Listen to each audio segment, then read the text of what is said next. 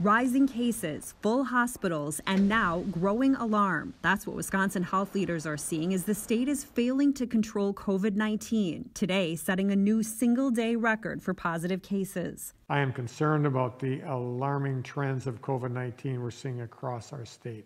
That's why Governor Tony Evers today issued an emergency order allowing out-of-state healthcare workers to practice in Wisconsin, saying the state needs more help.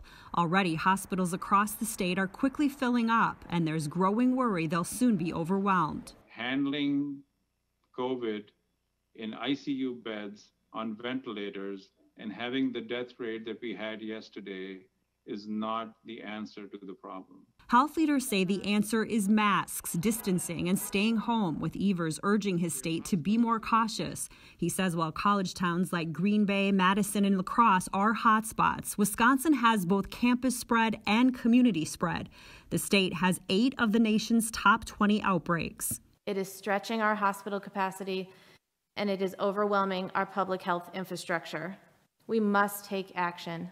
And state leaders say it can't wait. Half of Wisconsin's counties show COVID case numbers are still sharply rising and say stopping it will take everyone statewide.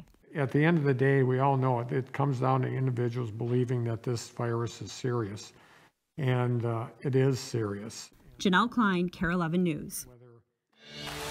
A change of plans from President Trump today. He will not visit La Crosse Saturday, but is still scheduled to campaign in Green Bay and now in Janesville. La Crosse's mayor and the governor asked the president to not hold rallies in the areas due to high COVID cases.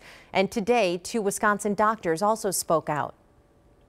He's supposed to enact public policy that improves the health of all of us, that keeps us safe and not endangers us.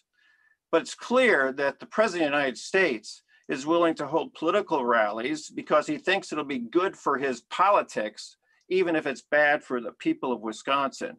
And I'm just tired of that. Late this afternoon, the director of the La Crosse Airport said the Saturday event was canceled due to a lease issue, not concerns over COVID. Here in Minnesota,